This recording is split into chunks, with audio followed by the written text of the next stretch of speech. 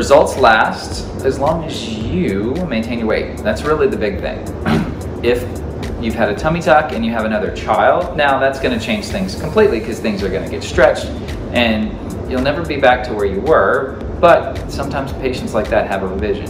Can you have a baby after you've had a tummy tuck? Yes. Is it ideal? Probably not, because you've already had the surgery. But the body is great at stretching, so if the baby is going to stretch the body out, it will absolutely do it.